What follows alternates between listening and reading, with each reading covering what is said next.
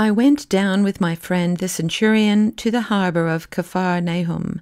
It was a poor place, a curved inlet shut off from the lake by a dam of stone blocks, for though the waters of Gennesaret are usually quiet, they are capable of violent storms which threaten the foundations of the houses near the shore.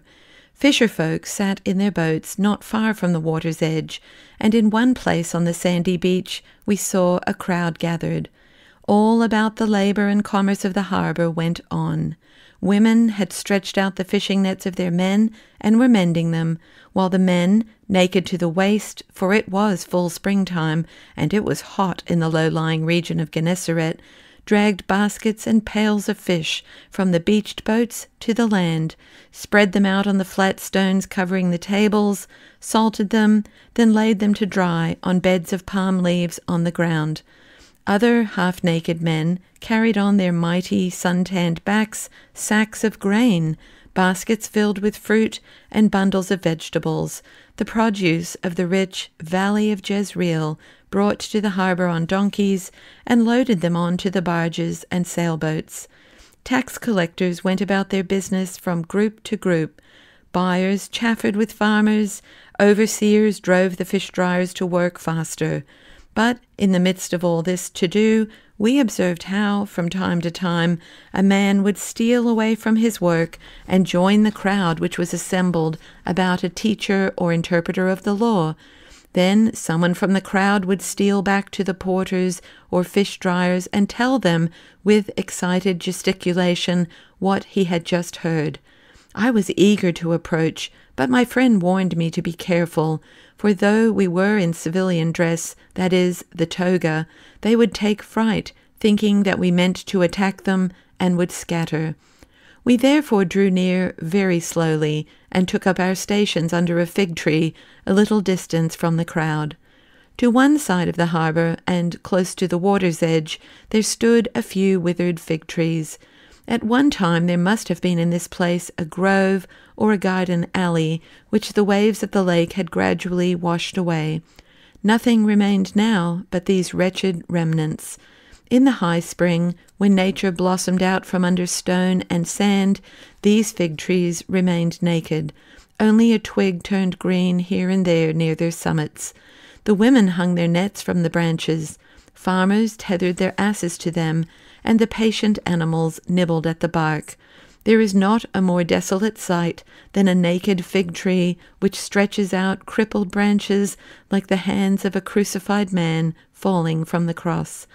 Under such a tree I saw standing a young man, surrounded by fishermen, dryers, porters, and even country folk who had just brought their wares to the harbour of Capharnaum. They were a strange sight, these simple people, with their implements of their trades in their hands, the fishermen with their hooks, the porters with their baskets, the peasants with their staves, which they used on their donkeys. On every face that was visible from our vantage point, joy was poured out. Heads and beards nodded in happy confirmation. Some of the men, for sheer delight, scratched their perspiring backs with hook or staff. They winked ecstatically at each other with their twinkling black eyes, and the nodding of their tangled beards and wind-hardened faces was a continuous accompaniment to the words. What astonished me most was to see that certain tax collectors stood in the crowd, and no one moved away from them. Among the Jews, tax collectors are regarded as sinners, and few wish to consort with them. But here they were among the rest, in a ring of brotherhood about the speaker. The crowd grew larger from minute to minute. Workers seized a moment of leisure to run over and catch a few words, like a thirsty man running to a spring for a gulp of water. Close to the shore, almost grounded, were several fishing boats, in which men stood up, barefoot, their bronzed faces tense, their throats exposed, listening from a distance. Others sat, their black-bearded faces in their hands. In the breathless absorption of the crowd, our slow approach, the centurion's and mine, seemed to pass unnoticed. I am compelled to admit that the first impression made on me by the young man was altogether extraordinary.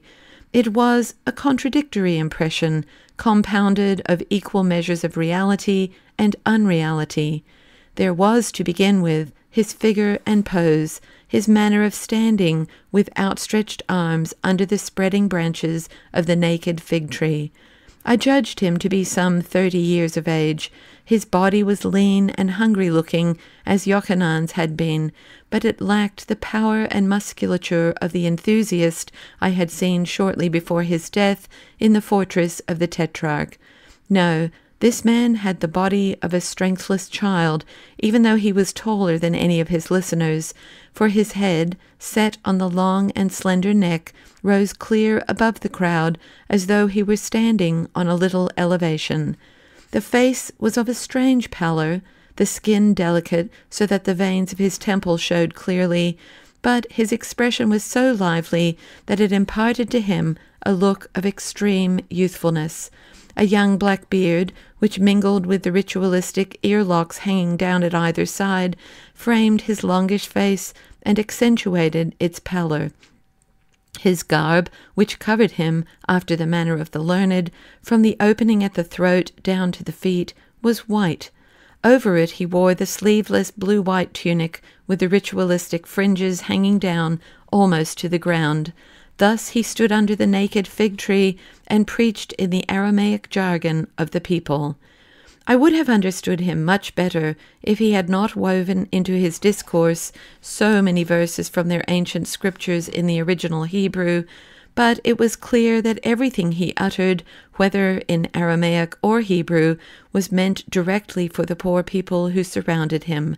They were words of comfort, as one might have guessed without understanding him at all, from the happy faces, the open mouths, and the radiant eyes of his listeners. He told them that they were the salt of the earth, and that salvation would come from them. "Blessed are the meek," he said, "for they shall have the kingdom of heaven." There it was again, the kingdom of heaven.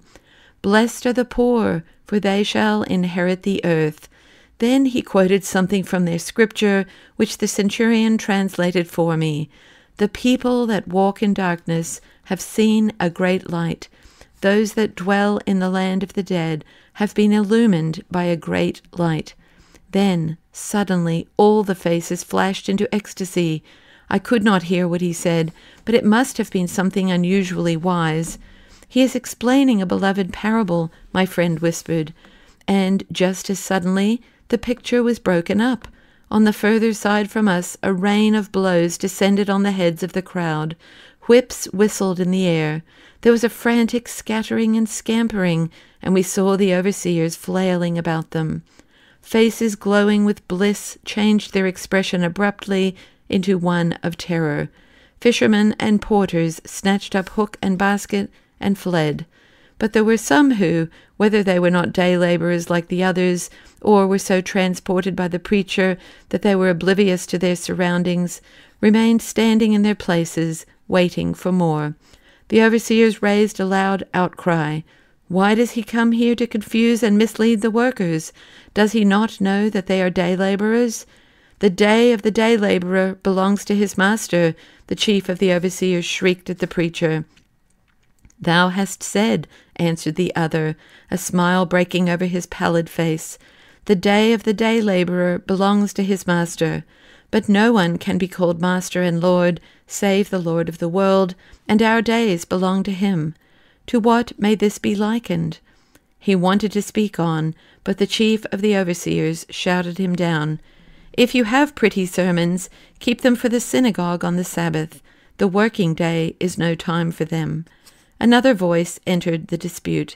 It came from a dark-robed man whom I had observed out of the corner of my eye during the preaching. He had stood to one side, absorbed in the scene. He said weightily, "It is against the law to disturb the day laborer during his labor, even in order to preach the Torah." He was, as the centurion informed me, the chief presiding officer of their synagogue. On the Sabbath just past, there had been a dispute between him and the present preacher, and now the populace were obeying the latter. Encouraged by the support of the synagogue dignitary, the overseers became louder in their attacks on the preacher. "We'll drive him out of here, the lawbreaker! will have him up before the court for damages. I cannot tell how the scene would have ended if there had not suddenly appeared around the preacher a group of men making up a sort of bodyguard. One of them I had noted as he sat in his boat close to the shore, a black-bearded Jew with broad shoulders, of low stature but powerful build, compact and sinewy like a tree root. He stretched out his veined and muscular arms in front of the young man. Several others like him, fishermen, with hairy, uncovered breasts and tangled beards, had left their nets, joined him, and made a protective circle about the preacher. "The harbor is a public place and belongs to everyone, and not only to the contractors," one of them yelled. "Whoever wishes to preach here has the right to do so." But the man who was the center of the tumult stood there as though he had no connection with it, and did not perceive what was taking place around him, or hear the words meant for him. He had fixed his gaze on the first fisherman who had come to his rescue. I saw the great dark eyes scrutinizing the simple, commonplace countenance, and I saw the other shrink back as in fear from the scrutiny. The two men stared at each other for a while, in silence. Then the fisherman took the preacher by the hand and led him away from the crowd as one leads a child. A long time the fish dryers watched the two men as they moved off till they were swallowed by a shadow of a street. Then I heard them talking among themselves. All this because he befriends us, the poor folk. They hate him for it. He brings us comfort. Who else is there to talk to us as he does? He is the prophet Elijah, for he heals the sick as Elijah did. "Enough, enough," shouted the overseers. "The rest of it you will hear in the synagogue. Back to work. You have wasted enough time today." But the men still looked longingly in the direction taken by the preacher and his friend. "They are right, of course," I said to the centurion, whose eyes were as dreamy as those of the others. "Who?" he asked me, starting. "The overseers, of course. These men are day laborers. They are being paid for their time, and here one comes and makes them idle away the hours." He turned on me a strange, mournful gaze. "Yes," he murmured, "he disturbs men at their work, as the sun and the spring disturb men with their joy and consolation." I did not understand my friend. In any case, it was high time to leave, for the crowd of workers had begun to observe us. They were undecided in their attitude. My own face, a stranger's, alarmed them, but they were reassured by the presence of the centurion, a well-known and friendly figure in the town. "Let us go," I said. "The Jews will begin to think we are going to convert to their faith. You know how they are. If we stay another moment, they will become altogether too familiar with us."